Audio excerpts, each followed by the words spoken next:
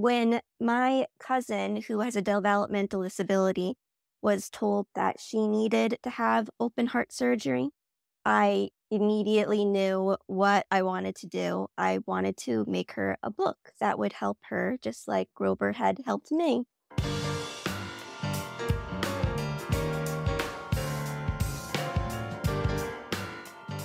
Welcome to Heart with Anna. I am Anna Jaworski and your host.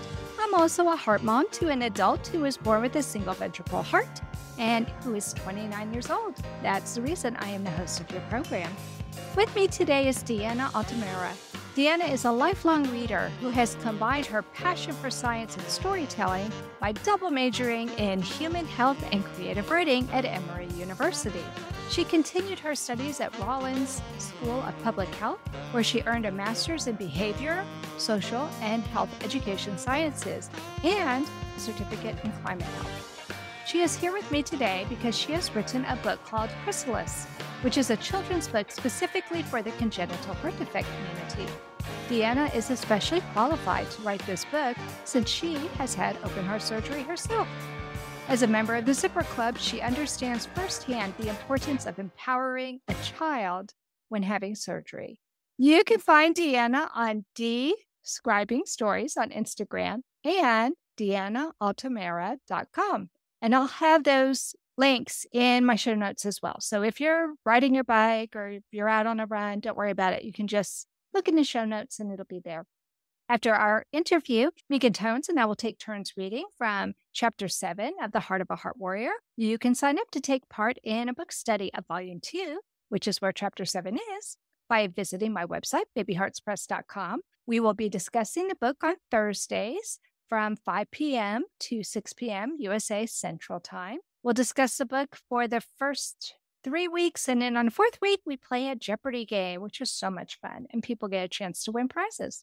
All questions for this one will be based on Volume 2 and what we discussed in the book study session. So it behooves you to attend all of the book study sessions. It's only $10 a session, and I'm limiting it to 12 participants, so everybody has a chance to share in the discussion. And the Volume 2 book study session starts on March 21st, which is World Down Syndrome Day. Now on to the show. Welcome to Heart with Anna, Deanna. Hey, thank you for having me. Deanna, I had to have you on the show when I saw a special note by you on my Instagram account. So thank you for telling me about your book, Chrysalis. And I downloaded it from Amazon. It's so adorable. Can you tell me why you wrote your book and who you intended the book for? Yeah, it's kind of a long story that starts when I was about a toddler and I had heart surgery. And one of the earliest things I can remember is my mom reading me the book Grover Goes to the Hospital. It's about the Muppets character who has to get his tonsils taken out. And he goes to the hospital and he meets the nurses. He tries on the gown. He sees the little bracelet. And it's just to help him get more comfortable with the idea of going to the hospital and what's going to happen there. So sitting on my mom's lap reading that is something that, looking back, has been extremely formative for me.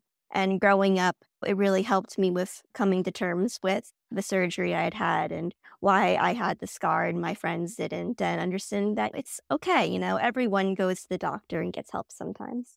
So fast forward, I fell in love with reading and writing even more as I grew up, and I continued to get really involved in health education and health communication in a more scholastic way as well. So when my cousin, who has a developmental disability, was told that she needed to have open heart surgery, I immediately knew what I wanted to do. I wanted to make her a book that would help her, just like Grover had helped me. That's There so were, sweet. That is so sweet. it was something that I was really excited about. Yeah, you saw Yeah. a need. And it's funny that you said what you did about the Grover book, because I remember when my child was young, I was looking for a book for my older son, Joey, who was 3 years old, and I couldn't find anything for siblings. The only book I could find that was of any relevance was Grover going to the hospital and having an operation, but there was nothing there for the brothers and sisters left behind. So that's why I wrote my book, My Brother Needs an Operation. And I saw a very similar need. Recently did a project on books that are about disabled characters for middle school students. And that included doing some research on what's out there for elementary school students, because at the time I did this project last year, there was no information on books you could get about disabilities that were fiction for middle school students. The only things around were books for toddlers and preschoolers, all about acceptance. It's so fascinating, the gaps that we still have in that area. But also, more pertinent to this is the fact that my cousin, who I wanted to write this book for, she was not a baby. She was a teenager at the time. And I did not want to give her a book written for a baby. Sure. And Right. yeah, and having the developmental disability, I wanted to write something that would be perfect for her, suit her reading level, suit her interests. So I talked with her, I talked with her mom, and I wrote this story that was all about Kaylee and this adventure that Kaylee could refer back to help her understand what was going to happen in the hospital every step of the way, how she would be supported every step of the way, and to get that more fantastical element in there by this fable, the caterpillar that she reads. So Yeah. that was I something I love was, that. That's so sweet. And it shows what a special relationship you must have with your cousin. yeah, Now, yeah, did no, we were she very know that close. you I were loved going her. to do I'm sorry. Did she know that you were going to do this, or did you surprise her when it was done? She knew. Uh, Good. I talked more with her mom about what the procedure would be like and what the specifics of her situation would be, especially because my operation had been so long ago. Um, Yeah. I, Yeah, things have I changed. And things have changed. A lot of things have changed. And also, what I remember is what a 3-year-old would remember and not what would be practical information for a teenager who wants to learn about a surgery would be. So, Right. I had to do a lot of research on the internet about what is currently being done and Okay. what is the status quo for that. And also the latest on coping skills and educational techniques to help people understand what is going on in different ways and how to structure information so that it sticks. So I was able to do a lot of research in that regard. And then I had it all ready for Kaylee before her surgery. And she read it and she loved it. And she said it really helped her. And I know she still reads it sometimes for fun. Uh, so that makes me really happy inside to know that it had that impact on her. And Oh, I love afterwards, that. exactly, exactly. And afterwards, I uh, thought to myself that if this book had been so helpful for her, maybe it could help other kids too. So I went back to the original draft and I made it a couple tweaks to make it a bit more focused on a more general audience and Mhm. also to incorporate more of the things that I had continued to learn about public health and health communications. And based on those tweaks is what I published, and you can now get online. That's amazing. Did you hire an illustrator? I did. I got some grant funding through my school, and I was able to work with a fellow student who does illustrations. Her name is Yifei Gao. She talked to me on the phone many times in person, and I relayed information between her and my cousin. I was very involved with checking things back and forth with my cousin and her, like, what color does Kaylee want the butterfly to be? Going Oh, back and forth to make sure things were perfect. And she did a really beautiful job on the pictures, as you can tell. she did do a good job. It's very fanciful, I guess is the word I would use, fanciful, and it's fun. However, like you said, it's not babyish. Hmm. So I can see where even a teenager might enjoy that, especially a teenager who has some learning disabilities. I think you did a really nice job there of making it fun, but not babyish. I hope so, because I don't want to hand a teenager a book that looks like it's for a little kid. I intentionally made it so that it's a chapter book format and it Mhm. doesn't have illustrations that look babyish. It still has some illustrations to help brighten it up and make it more exciting and emotional. But it is meant to be something that a teenager, especially a teenager with developmental disabilities, can really enjoy and feel good about reading. Yeah, absolutely. I love it. It just came out recently, or you just told me I about it first recently. Yeah. I think I first wrote it for her a couple years ago, and then a year ago is when I published the paperback version, and just a week or 2 ago, I released the ebook version on Kindle. I wrote a review, and I guess I hadn't written a review in a little while. So, to my great surprise, I don't remember doing this, but I must have attached my Goodreads account to my Amazon account. So it went out on both platforms, which is kind of cool. So That is friends, really if you cool. yeah, so friends, if you want to write a review of any of our books, my books included, please, um, go out to Amazon, connect your Goodreads account, and then you can write one review and it will show up in multiple places. It really does help people like us who are looking for these very specialized type of books. Sometimes it's hard to find them because these are probably not going to be on the New York Times bestsellers list. So when you do a search in Amazon, there are a lot of other books that may pop up before ours, but the more reviews we have, the higher it ranks us, and then the book is seen more easily. So keep that in mind. Really does help. Even if you only write a sentence or two sentences, the fact that you take the time to rate it and let people know if you enjoyed it really does make a difference for us authors. A good review makes my day. Me As too. a Exactly, and as a writer, oftentimes you put your heart and soul into something and send it out in the world, and then it just crickets. I And you're know. like, "I really hope someone liked it."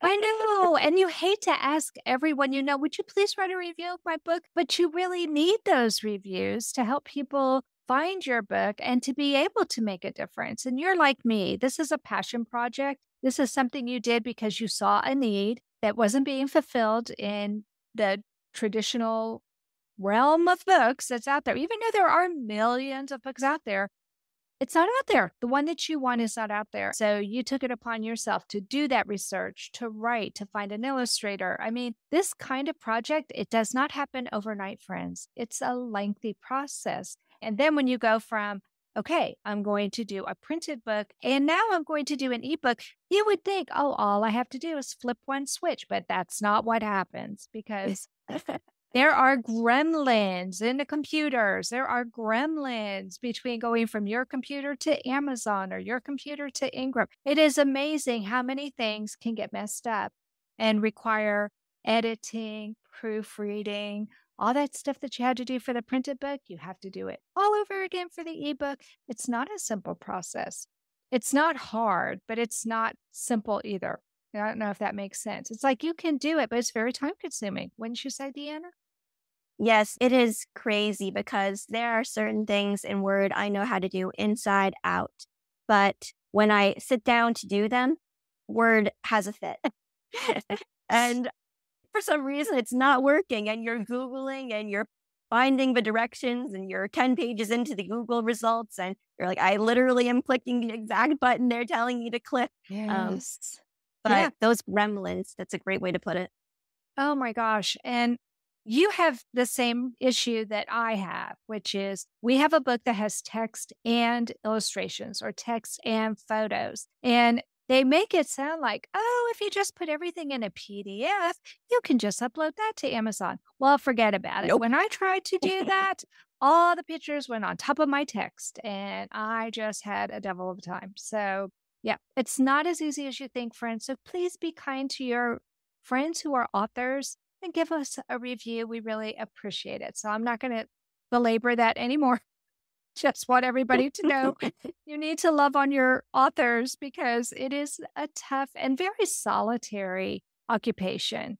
I mean, the tagline for this podcast, as many of you know, if you've listened to any episodes, is "You are not alone." But when you are an author and you are sitting in front of your computer and there is nobody else around, it can feel very isolated. And like Deanna said, you put it out in the world and you're hoping that this labor of love helps somebody. And then it's not uncommon to not hear anything. And you wonder, did I do anybody a service? Was this something people found helpful? And you hope it is, but unless you get some kind of feedback, it can be very sad. It's just sad for us. This content is not intended to be a substitute for professional medical advice, diagnosis, or treatment. The opinions expressed in the podcast are not those of Hearts Unite the Globe, but of the hosts and guests, and are intended to spark discussion about issues pertaining to congenital heart disease or bereavement. You are listening to Heart with Anna. If you have a question or comment that you would like addressed on our show, please send an email to Anna Jaworski at anna@hearttoheartwithanna.com. That's anna@hearttoheartwithanna.com. Now, back to Heart with Anna. You have a ton of helpful information at the end of your book that is for parents. But you were only 3 years old when you had your surgery. Tell me exactly how you came up with these checklists to make them helpful for others who are reading your book. I talked to my mom and my aunt extensively about what I had went through and what my cousin was going to go through, and started from there. But when I was making the revisions to the book to publish it, I went through a process of more in-depth research that included a lot of internet surfing, first of all, to see what tips were available online that were the most helpful.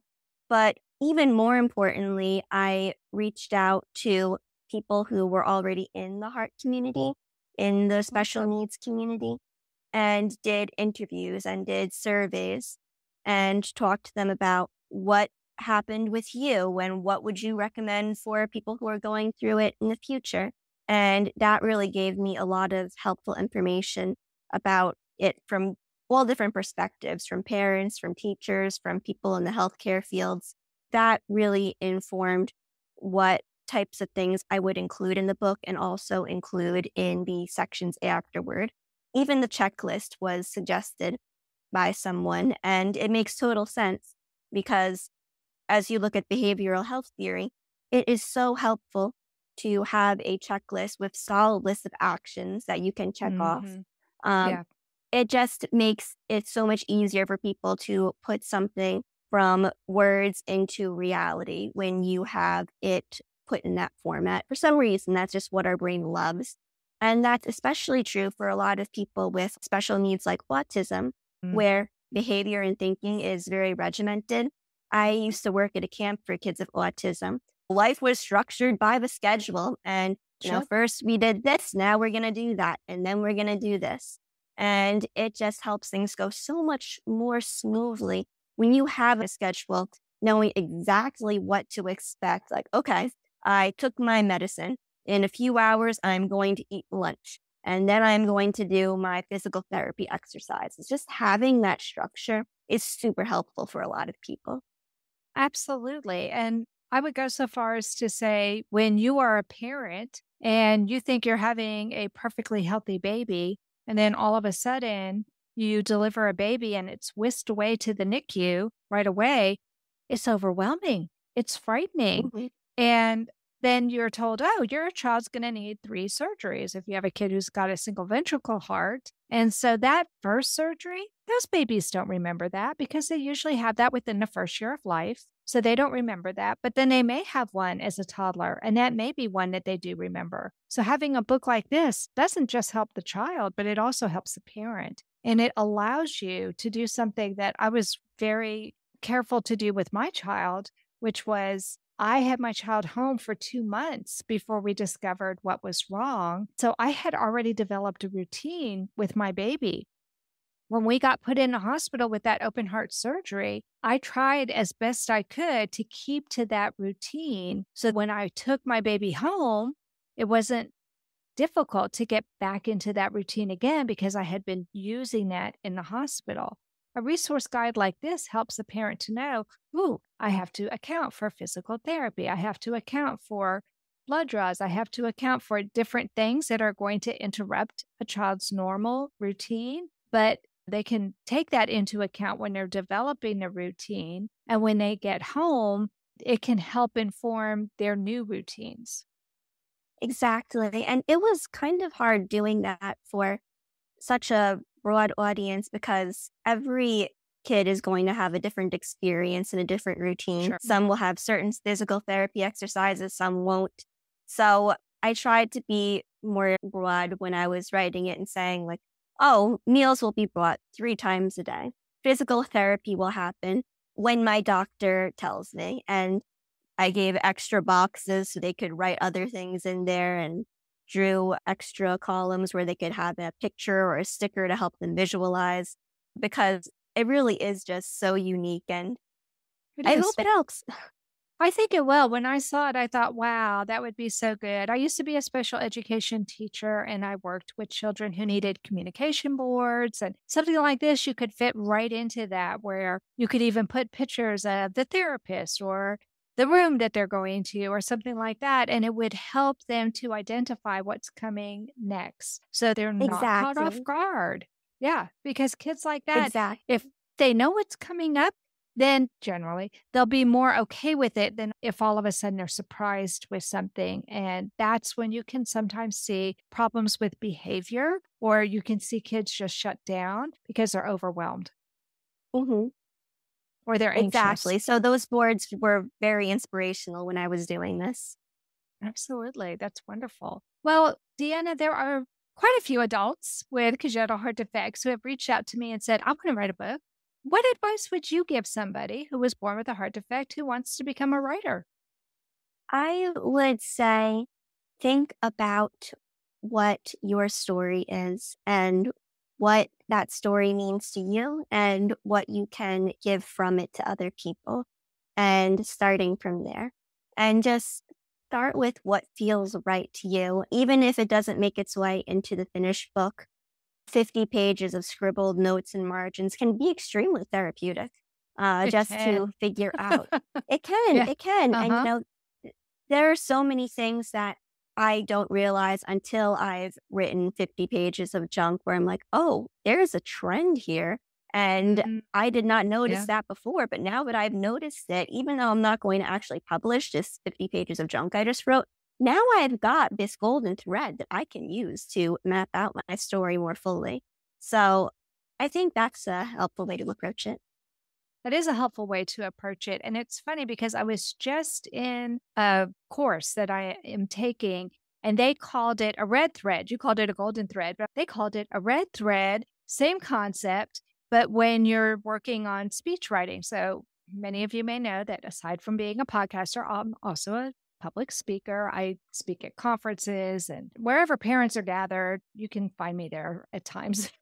Telling stories and sharing information. And it does help to have that one theme or that one thread that goes through and unifies your message. So I think that's beautiful. Don't be afraid to spend hours writing and let it all out and then maybe just let it go and allow that to be where you find that thread and where you feel that you can have the most impact in the world.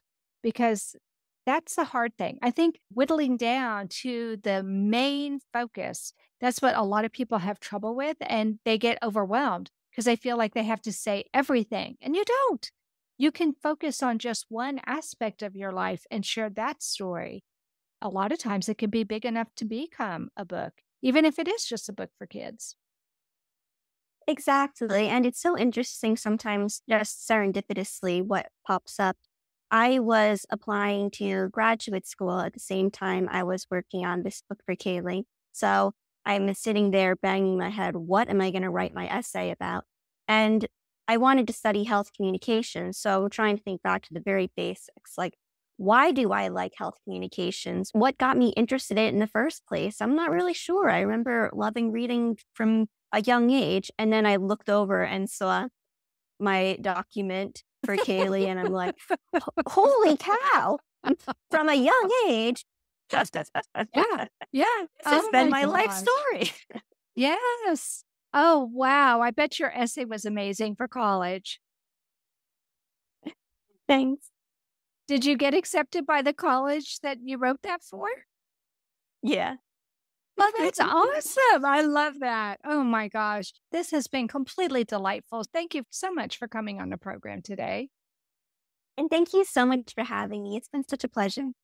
Oh, it's been so much fun. Well, friends, that does conclude the interview portion of this podcast. We'll take a short break. And when we come back, you'll have a chance to hear my co-editor, Megan Tones, and me read from our new book, The Heart of a Heart Warrior, Volume 2, Endurance.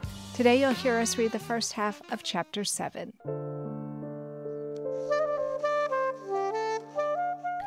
Heart to Heart with Anna is a presentation of Hearts Unite the Globe and is part of the HUG Podcast Network.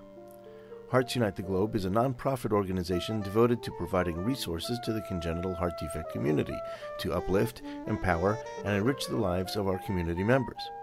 If you would like access to free resources pertaining to the CHD community, please visit our website at www.congenitalheartdefects.com for information about CHD, the hospitals that treat children with CHD, summer camps for CHD survivors, and much, much more.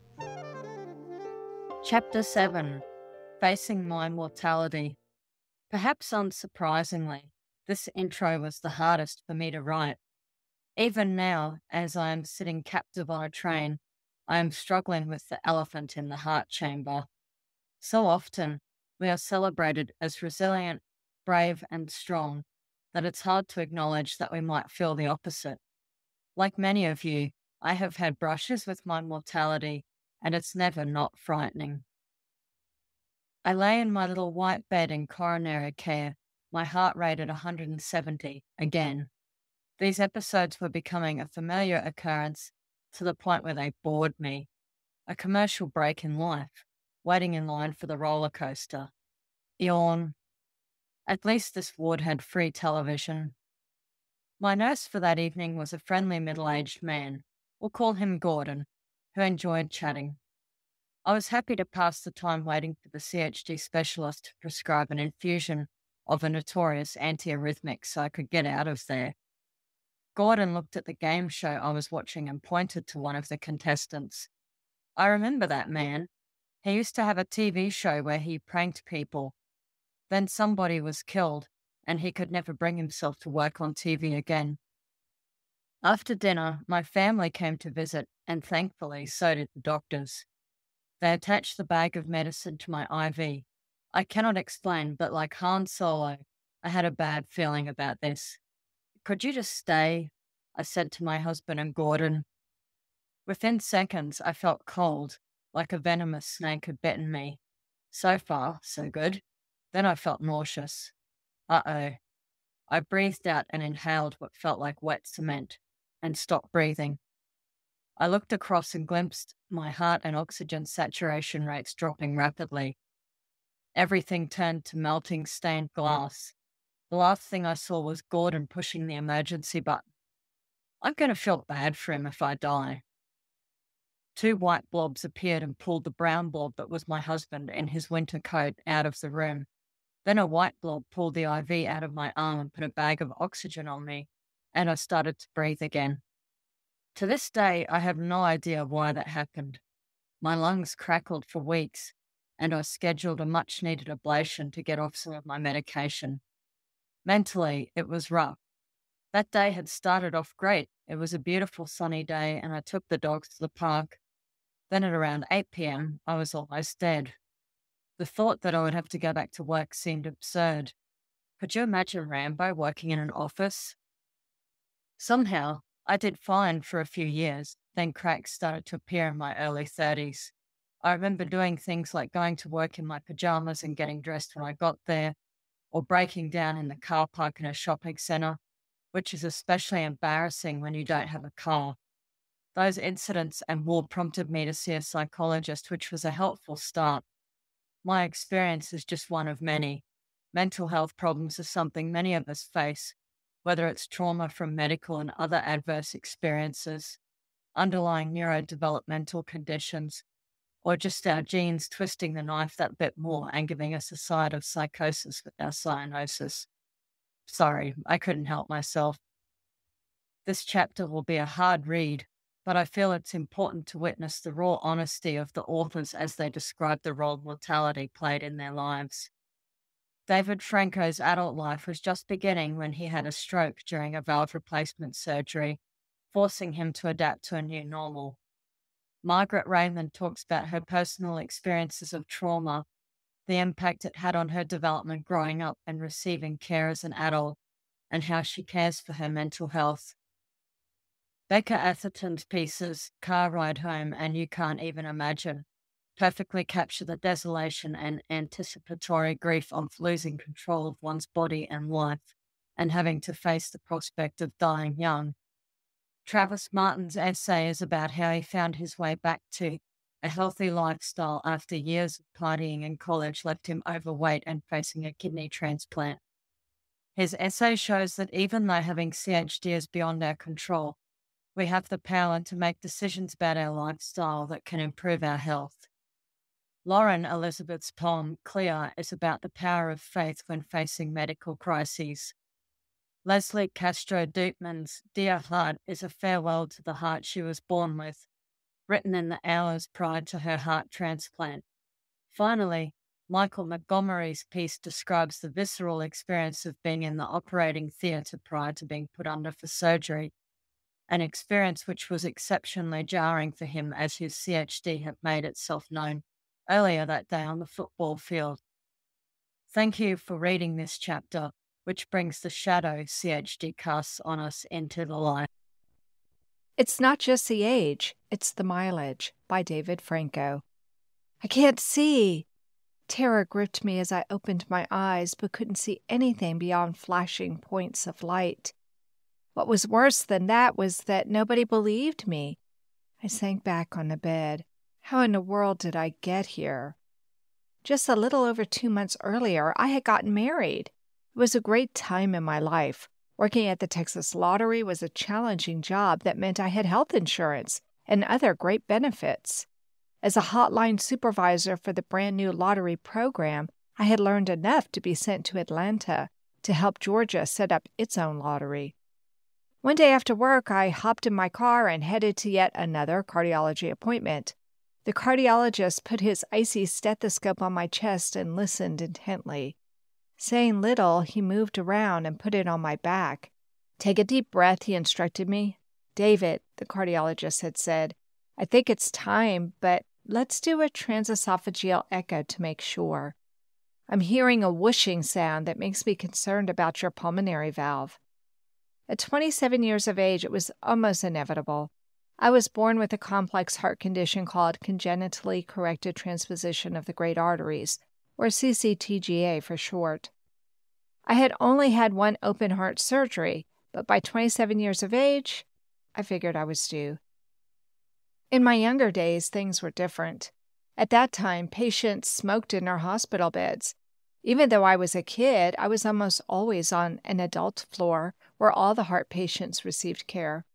Rooms had windows you could open, and everything had that hospital smell, stale cigarette smell mixed with disinfectant that smelled more like an infectant. "It's time to replace your pacemaker." Those were words spoken to me over and over again, making the hospital my home away from home.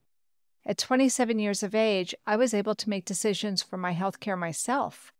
"I know where I need to go," I informed the cardiologist. There was no doubt in my mind. My first open heart surgery was done in 1972 in Alabama, and the assistant surgeon for that surgery was now the surgeon who would do my procedure. I passed pumpkins, ghosts, and mock tombstones as I drove to the hospital. A few hospital employees were dressed up in costumes. "Son, did you bring your blue suede shoes with you?" an Elvis impersonator asked me as I signed into the hospital. I just smiled and thought back to the conversation I had had with my new bride. "Don't worry," I assured her. "I've been down this road before. It's not my first rodeo."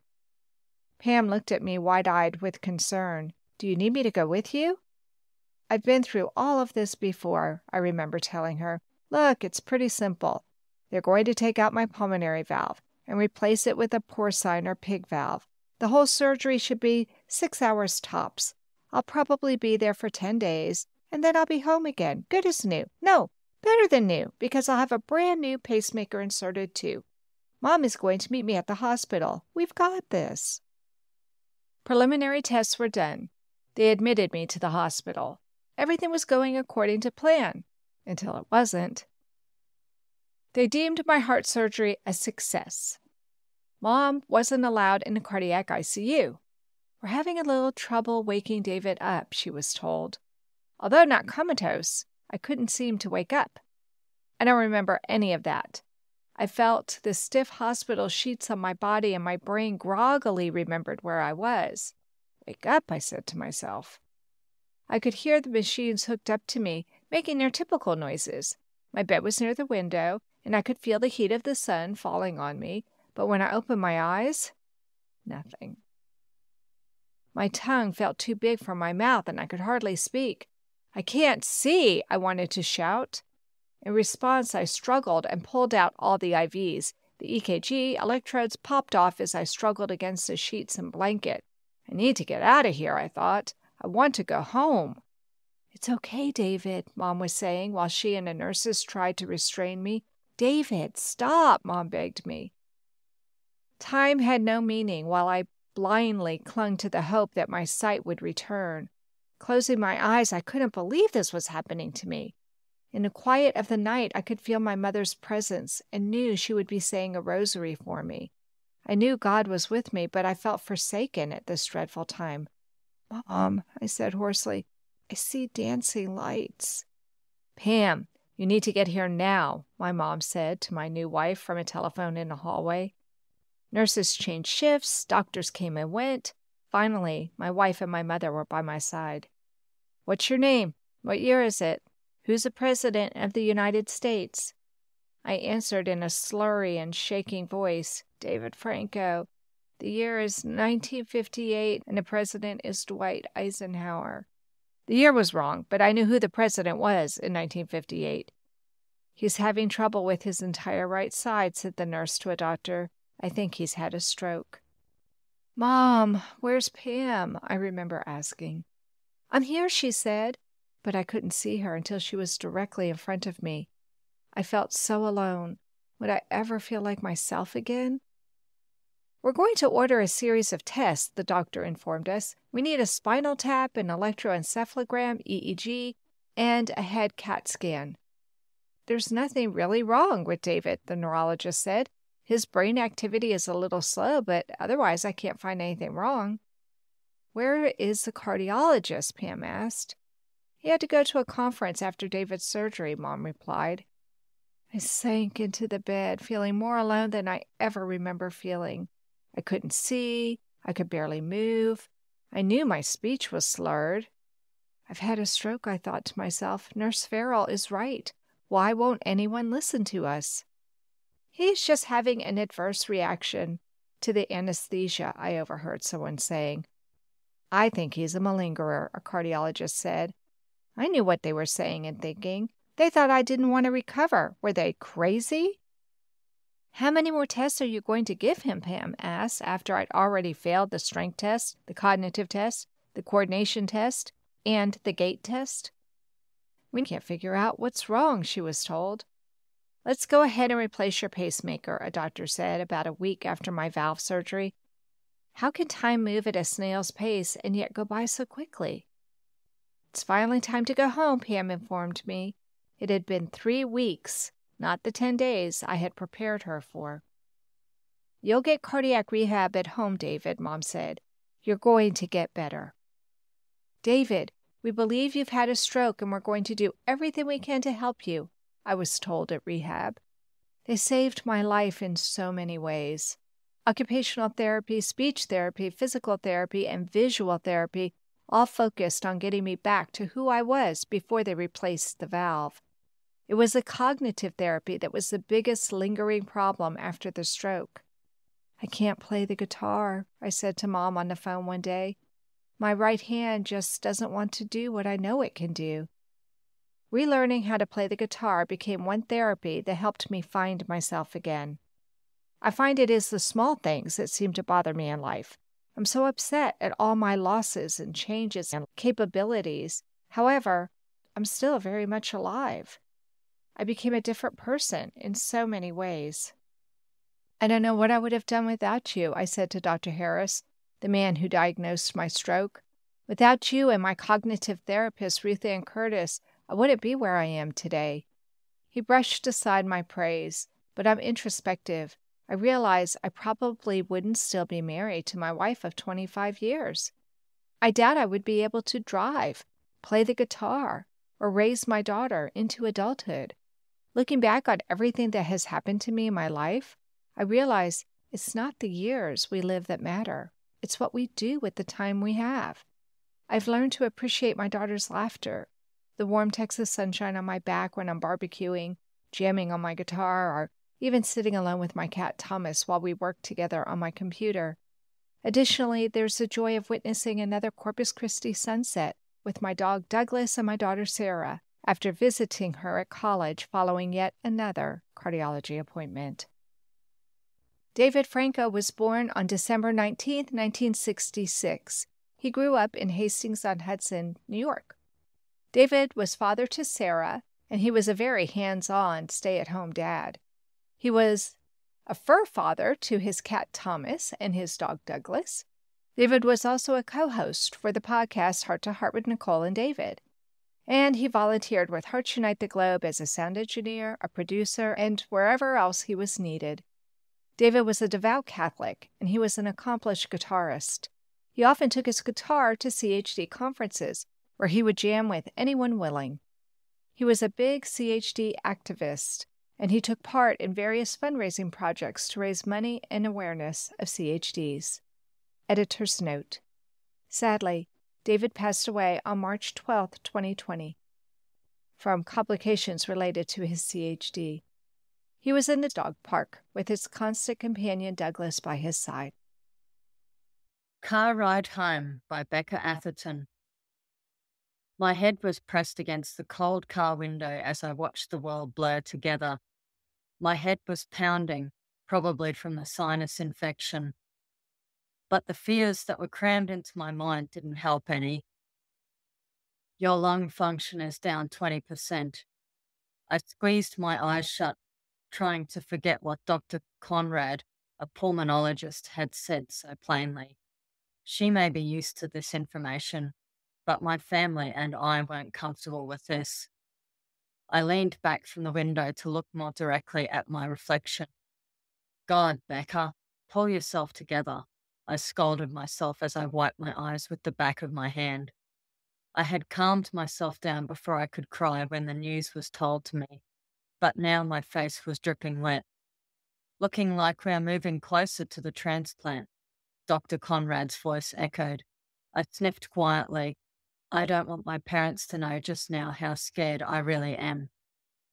Fear, one of the scariest feelings in the world.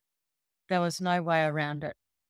Once fear gets inside of you, it eats away at you. Fear becomes a part of you. Moving closer to transplant, I shivered as the words came back to mind. I clenched my iPod, wishing the music could drown my fears. I searched through my library, trying to find a happy song, hoping that would help. It didn't. I was too wrapped up with the idea of needing a transplant that I couldn't even hear the song. I pressed my small forehead up against the window again. I stared at my reflection, thinking I looked like an idiot with my nose scrunched against the glass. An enormous sigh escaped my lips, making a light frost set on the window. I broke away to look at the frost and I drew a heart in the middle with my finger. Then, mad at my heart, I wiped all the frost off with my sleeve. I pressed my hand to the window, feeling the coldness of the glass on my palm. I felt something small and wet roll down my face. I wiped my eyes with the back of my hand, but that didn't stop the salty tears from dripping onto my lips. I kicked the back of my mum's seat, trying to get my anger out. "You okay?" my mum inquired, feeling the kick on the back of her chair. I started nodding my head, but then quickly changed to shaking. I couldn't keep it in any longer. I let my head fall into my hands and I sobbed. Boo, what's wrong? My mum asked, taking my hand in hers. She didn't need an explanation, though. She already knew. I don't want to die, I choked out, head still in my hands. My mum gave my knee a gentle pat before speaking calmly. I don't want you to die either, Boo. I already knew that, but what I wanted her to do was promise me I wouldn't die. Not now, not later, not ever. Promise me, Mum. Promise me that I won't die. I begged her, lifting my head from my hands to look her in the eyes. We are trying, Boo. We're trying. I can't promise, but we are trying. A note from Chris Atherton, Becca's mum. Becca had dreams. She loved life. She loved people. She was afraid she would be forgotten. Please hold her close. When you graduate, start a new job, hang out with family, try a new recipe, go to heart camp, share a low-salt option, get married, welcome children, stand up for those being excluded, need strength, ride a thrilling roller coaster, give a speech, remember with your siblings, volunteer your time, grow old, listen to someone who is hurting. Please let Becca walk beside you to share in your joy. Please help her, through you, to continue to make a difference. Becca, forever loved, forever missed, forever 26. 9th of October, 1992 to the 12th of October, 2018. Free Falling by Margaret Raymond. I was playing in a sandbox, one not big enough to sit in, but large enough that I could bury the therapist's toys in it. The wooden dolls with bendy arms and legs were a favorite, since similar ones were hogged by the popular kids at school. Sessions were often boring unless I initiated what we'd play, so that day I buried the doll with the yellow braids. "What happened to her, Margaret?" the therapist asked. "She's dead." I can recall the silence that followed because I experience it to this day when my brain spits out a truth I'm not ready to unpack.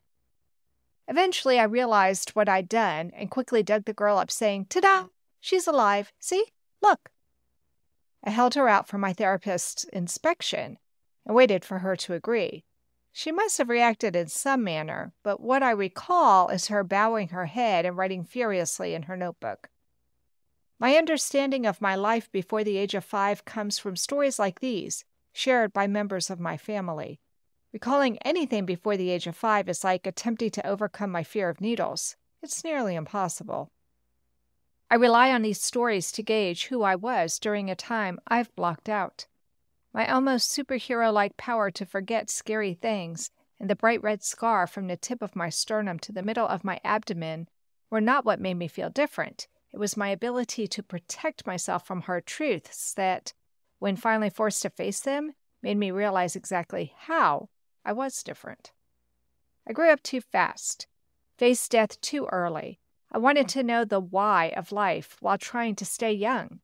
It was a strange combination, emotionally older because of the medical trauma, yet purposefully attempting to regress in academics. It was my way of trying to stay young when the world forced me to grow up. I didn't have a near-death experience, so I can't say for sure why I was preoccupied with the meaning of life and what happens after you die, but I was. I am. We look for answers from the people who care for us, but when their answer to the what happens when we die question is, well, do you remember what it was like before you were born? It makes you feel like you're free-falling. I'm in my late 20s, and I often feel like I've jumped out of a plane with no parachute. I hate this feeling with a passion, but no one, not even the best therapist in the world, could have fully prepared me for every moment I'm to feel uncertain or uncomfortable. That's what I've learned anxiety is, uncertainty and uncomfortableness. With this knowledge, I've at least been able to identify which one I'm feeling and take steps to calm myself down. For example, today I had an MRI with a contrast solution. Consequently, needles. I've been anxious for the last 4 days. My anxiety has led to jitters, stomach upset, an enhanced sense of smell. Yes, this one is strange, but it happens to me. So what do I do about it?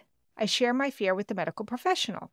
So after I assured the magnetic resonance imaging MRI technician that no, I wasn't going to pass out and that yes, I would probably cry my eyes out, he said, I could just give you some numbing cream.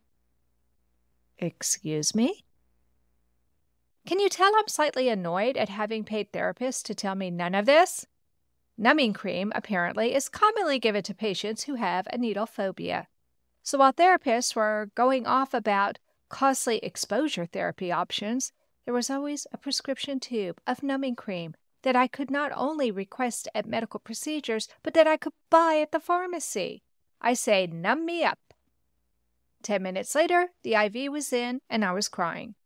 Even though I felt nothing except his hand on my arm, it had triggered me. That's the strange thing about trauma. It doesn't ever really go away. It's just like my heart will never have normal anatomy. I will always have tricuspid atresia, TA. Even if I get a transplant, I'll consider myself a TA survivor because the condition doesn't make me who I am. My experiences do. My ability to endure does. Enduring, however, is not necessarily living. For me, enduring is living moment to moment. That is a coping mechanism I developed to handle the unscheduled visits of an Indian phlebotomist and the nurses with sympathetic smiles and freezing hands.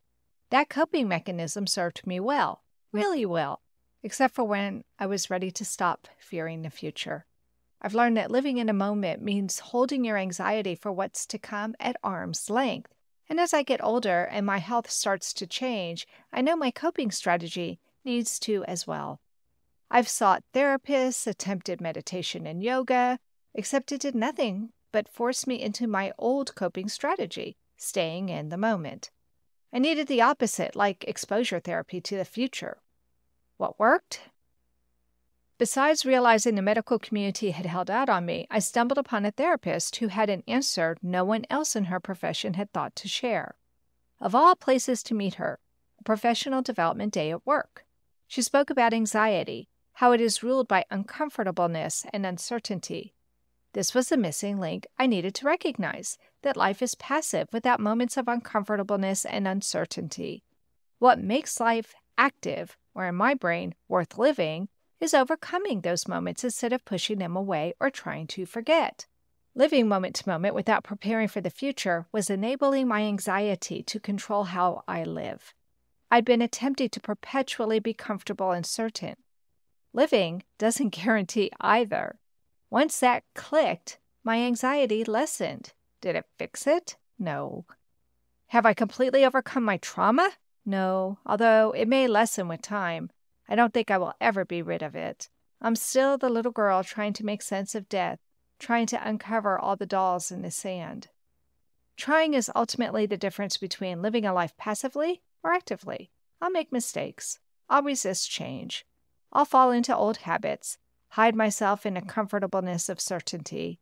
This cycle may continue, except now I have the knowledge to recognize a pattern and the motivation to pick up the shovel and dig myself out.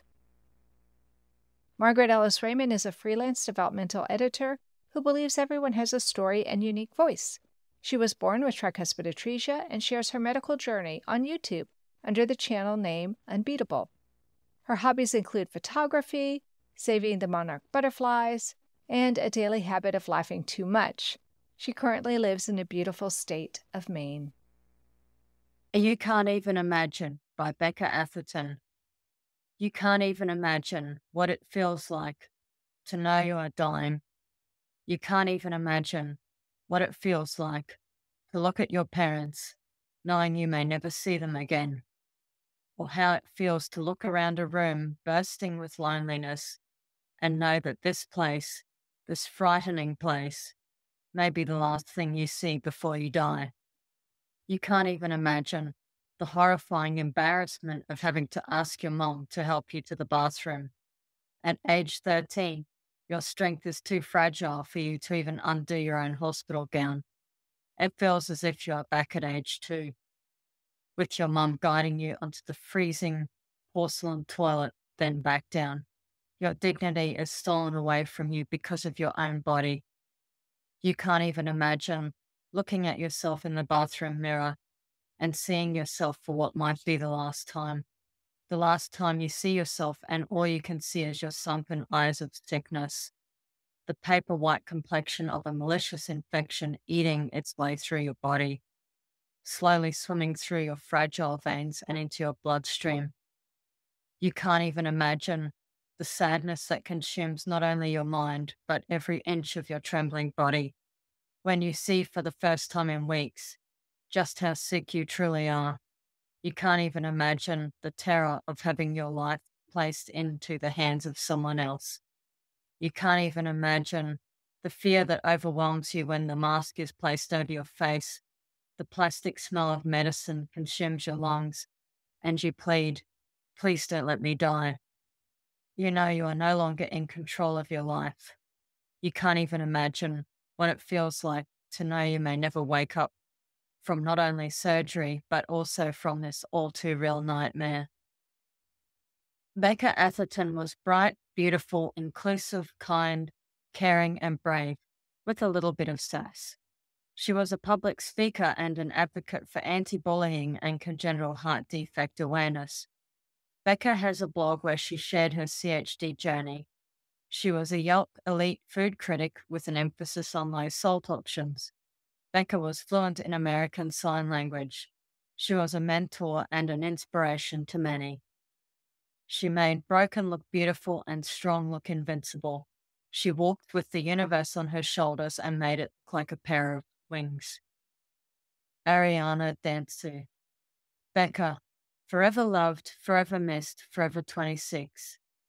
9th of October 1992 to the 12th of October 2018. That concludes this episode of Heart to Heart with Anna. Thanks for listening today. I hope you found this program helpful. Please sign up to be a participant in our book study, especially if you're interested in taking part in Volume 4 of the Heart of a Heart Warrior series, as I'm hoping Deanna will. You can learn more at babyheartspress.com. I'll put a link in the show notes. I appreciate Deanna Altomara sharing her helpful book with us, and I'm grateful to Megan Tones for helping me create this wonderful audiobook so everybody can hear the inspiring stories we put together in the Heart of a Heart Warrior. I'm also thankful for you, my loyal listeners. And remember, my friends, you are not alone. Thank you again for joining us this week. We hope you have become inspired and empowered to become an advocate for the congenital heart community. Heart to Heart with Anna with your host, Anna Jaworski, can be heard at any time wherever you get your podcasts. A new episode is released every Tuesday from noon Eastern Time.